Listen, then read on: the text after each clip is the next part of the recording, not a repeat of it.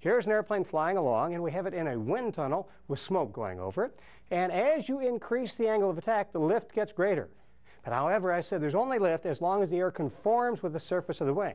Now, when you get the angle of attack so high, the air can no longer conform with the surface of the wing.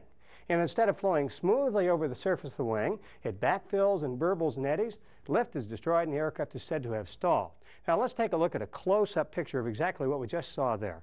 We increase the angle of attack of this wing, and as it increases, we change the angle of attack. The relative wind can no longer conform to the surface of the wing, and when it separates from the surface of the wing, and then it continues and burbles and backfills and eddies, you're going to find that lift is destroyed, and the aircraft is said to have stalled.